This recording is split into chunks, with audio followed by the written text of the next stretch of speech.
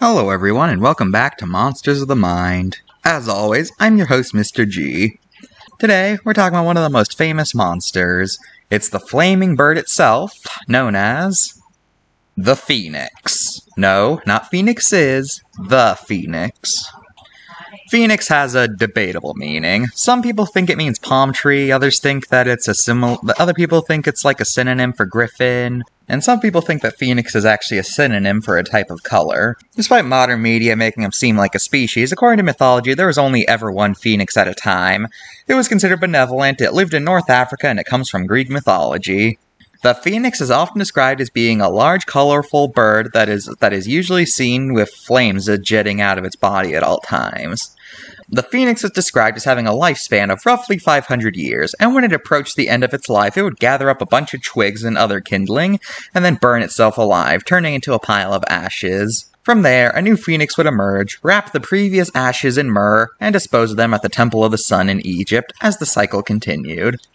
Interestingly, much like griffins, phoenixes actually haven't appeared in that many myths despite how famous they are. One of the earliest texts about the phoenix described it as a being that lives hundreds of times longer than humans do. But besides that, there aren't really any stories featuring phoenixes. Also, according to Greek scholars, phoenixes come from Egyptian mythology, with many scholars at the time writing about how in Egypt a bird would come in every 500 years and die, much like a phoenix. However, most people nowadays think that what they were describing in those texts was actually the Egyptian god known as Binu, with the current theory being that the phoenix was based on Binu, and later Greek scholars thought that it was the other way around when they themselves saw pictures of Binu. Also, just like griffins, phoenixes ended up becoming really popular during medieval times, where it was used as a symbol of immortality. I find it personally interesting how little was actually written about phoenixes in mythology, and yet they are still a very famous creature in spite of that. Now here's Vincent. The humble phoenix is such a pretty bird to watch, and he's pretty kind too. He often perches near trees, and despite being on fire, he almost never actually ignites anything when he lands. It's quite fascinating to watch. In fact, you can even touch him without getting burned. I've even pet the phoenix a few times, and he feels nice and warm, not fiery at all. It's quite interesting. Card time. Now, this card has a cool design. I like it. But this card does that thing that a lot of these cards do, in that it makes a claim that I can't find anywhere else. It claims that phoenixes lived exclusively on spices and dew. However, this is something that I cannot actually find a source for.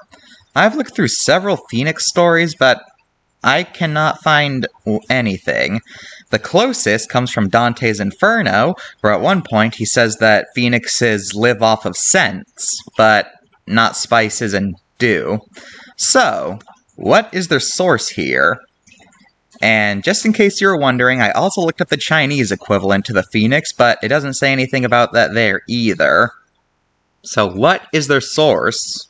I give this card a 9 out of 10 due to that weird, unsourced claim that I cannot find any proof of. Now let's look at some appearances of phoenix in popular culture. Phoenixes show up in Harry Potter, My Little Pony, Dungeons & Dragons.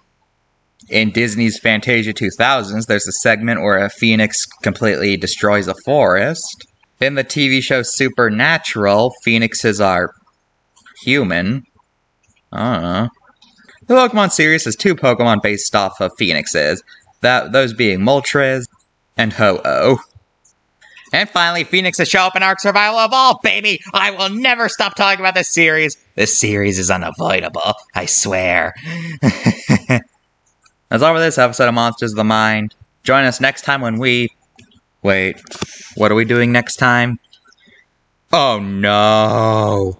No, anything but this topic. Do I really have to talk about this? Fine. Join us next time when we talk about the possibility that a certain group of animals didn't actually die out.